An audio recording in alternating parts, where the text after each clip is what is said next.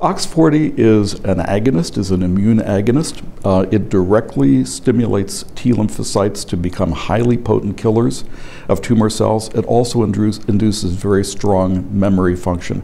In a phase 1 study, one administration, a Monday, Wednesday, Friday administration, and that's it. So 1 week of therapy, no more, of a murine version of OX40 induced a regression of tumors, an objective tumor shrinkage, in approximately half of the patients. And these patients had progressive disease and had been refractory to prior therapy.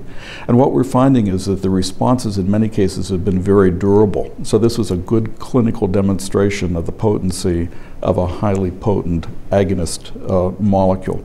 So we're excited about taking that into the clinic in the humanized version as a single agent, but we're also going to be looking at combinations because all of the preclinical data would suggest that combinations are really highly synergistic, very potent, clearly the way to go with that.